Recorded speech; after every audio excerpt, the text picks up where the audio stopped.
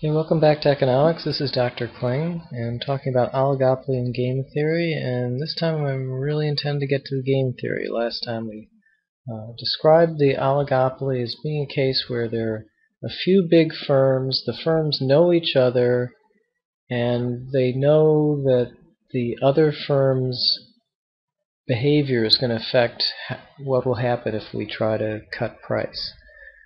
So imagine that we have a duopoly that is exactly two firms, sort of like Freddie Mac and Fannie Mae, when they were trying to compete with each other. So you have a duopoly, two firms, and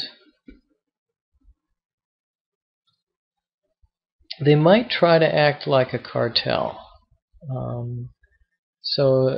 Maybe maybe a better example would be like oil producers, two big oil producers, and so they agree on production quotas. And each one has a strategy of either cooperating. That is, let's say that my production quota is 10 million barrels of oil a day, and I agree that I'll only produce that even though my capacity might be 15 million barrels a day. So that would be cooperating, or cheating. And that would be, I would go ahead and produce 15 million barrels a day, even though we've the two firms who've agreed to share the market have agreed that I'll only produce 10 million. I actually cheat and produce 15. So each firm has a chance to either cooperate or cheat. And then we have what's called a payoff matrix. Let's see if I can do this. So we'll call this firm A can cooperate. Let's put cheat over here. They can cheat or can cooperate.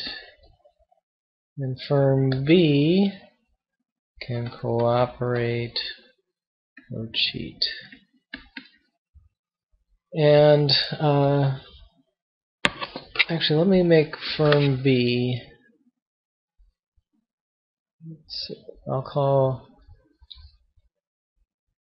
I'll put B's payoffs in orange, or profits in orange, and A's in yellow. Alright, so let me go back to yellow, and we have four possible combinations. Let's say if everyone cooperates,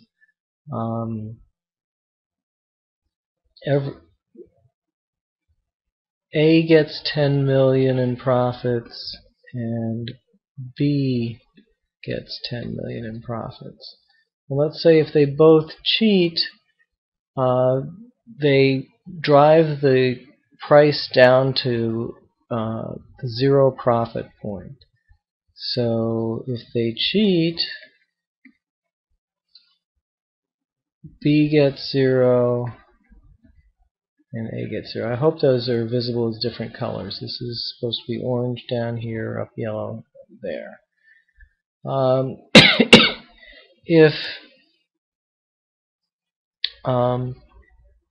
if A cheats,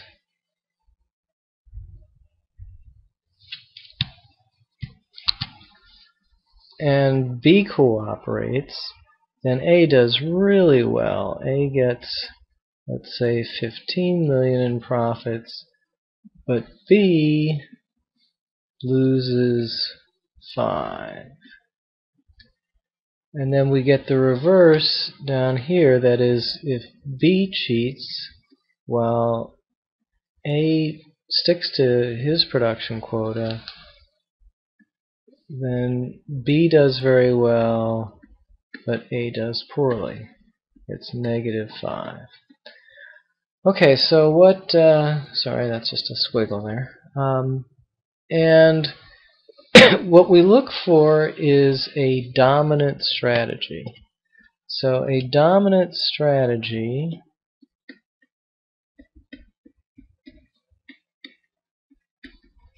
The dominant strategy for A would be whatever B does, A is better off. Okay, so let's say, suppose B is going to, B is going to cheat. If B is going to cheat, then if A cooperates, A loses $5, but if A cheats, they break even. So, so it's, if B is going to cheat, A should cheat. What about cooperation? Well, if B cooperates, A gets a big profit by cheating and a little bit less by cooperating. So again, the dominant strategy is to cheat. So in this, now there isn't always a dominant strategy. Sometimes you could structure these payoffs so that it's not clear, so that the strategy that works if the other guy cheats is actually the wrong strategy if the other guy cooperates. But in this case, I've put together a matrix in which the dominant strategy for A is to cheat, and guess what the dominant strategy for B is? It's also to cheat. That is, regardless of what A does, B is better off cheating.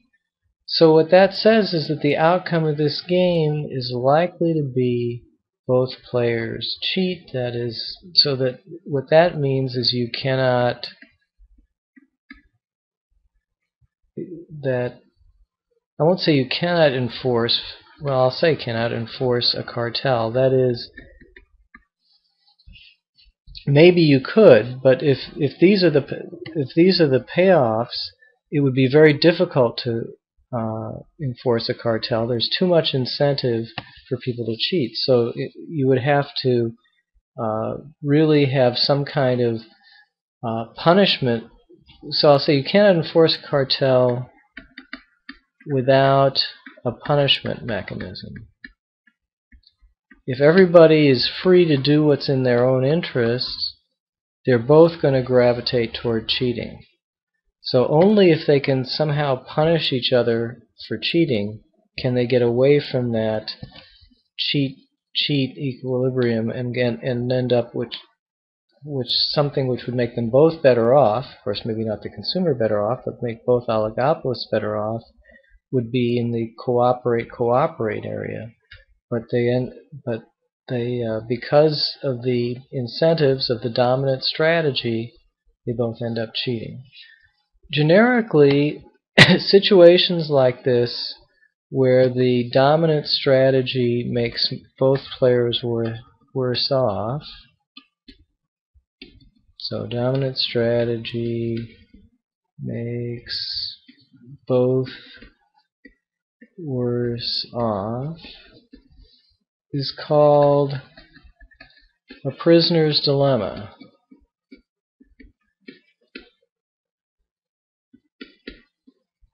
And it's called that because the cases, I probably won't write this out completely, the choice is confess and also at the same on the other person. So there are two prisoners who've been captured, and the judge gives them a choice of confess or don't confess. And when they confess, if you confess, you rat on your partner also. Confess, don't confess. So if they can both not confess, if they can end up here, then they'll both get off. If they both confess, they will each serve a short term. If one confesses and the other doesn't confess, the one who confesses gets off. Gets off. The judge is going to be nice to him, but because he's ratted on the other prisoner is going to have a long term. So the non-confessor gets a long term.